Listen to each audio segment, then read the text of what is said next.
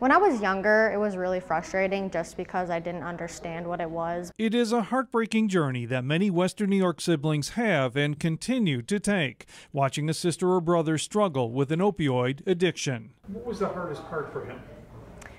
Probably his mind, all the dark places that he could go to when he didn't want to. Stephanie Fitzpatrick has been down that dark path. Her brother Colton fought a 10-year battle with addiction. And I tried to spend as much time with him as I could because I know this could go badly. It came to a sad end when medical complications related to the addiction took Colton's life on his 23rd birthday in June 2016. It was like losing a best friend, and it's really difficult.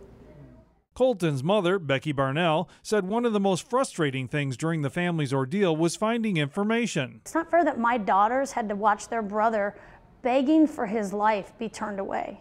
It's not fair. It's not fair. The mother-daughter team have now dedicated themselves to helping others and raise the conversation about addiction. Stephanie works with Addict to Addict and Family to Family, and Becky founded Colton's Journey to Liberation with a goal now of creating a community resource center and website where other families can get information on all aspects of dealing with addiction. When we come in, do we need to move all the tables where we need them? To mark 2 years since Colton's death, the family is organizing a special event in conjunction with Kiwanis International.